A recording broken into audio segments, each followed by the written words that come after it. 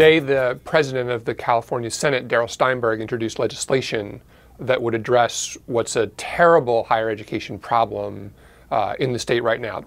Currently, almost 500,000 students are on waiting lists to take basic college classes, algebra, English composition. These are classes you have to take in order to graduate.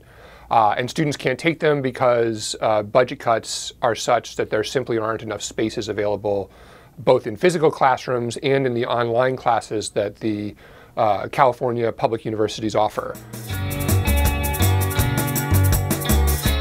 What the bill will do is say that any student who's on one of those waiting lists can take a class from an improved online higher education provider who doesn't necessarily have to be an accredited college. So think about the massive open online courses a lot of us have read about recently: Coursera, Udacity, edX.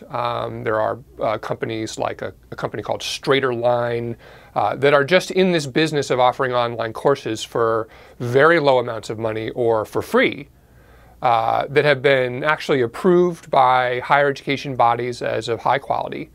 Under this bill, students on that waiting list will be able to take those online courses and then transfer them back into regular public colleges for credit. And the colleges will have to take them for credit. So it's an attempt to use all of the exciting innovation that's happening in the online higher education space as a way of solving this really critical problem of access to higher learning.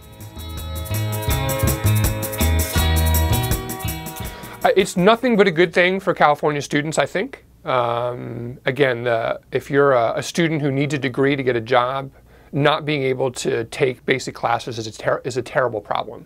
It means you're more likely to drop out. It means you have to stick around and enroll in other classes, and so your education becomes more expensive and takes longer. Maybe you have to stay in school for 5 years or 6 years to graduate just to get the courses you need. So I think that this will be a boon for those students. In the short run, it won't have an impact on California faculty because, keep in mind, you have to be on the waiting list in order to do this, and so no one's teaching those people right now.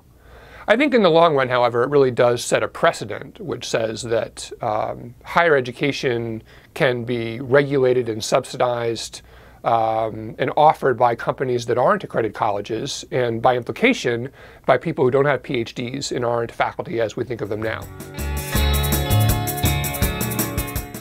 I think this is a groundbreaking public policy development, and it's actually, in a way, pretty consistent with something that President Obama proposed in the policies that he released around the State of the Union last month, where he said that we ought to look at providing an alternate way to let students use their federal financial aid to take online courses from organizations that aren't colleges. So I think what you see is policymakers having a strong interest in helping more people go to college, trying to find new solutions to the rising cost of college, looking at the fact that we have really an explosion of online higher education offerings, many of which at very low prices, and saying, how do we change our public policies to make use of all this innovation on behalf of the public interest and the student interest? But what it means is we're really starting to kind of break apart an arrangement for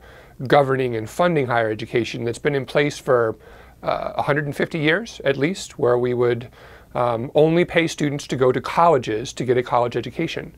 And now we'll be paying for them to go to people who aren't colleges to get a college education. So that's big.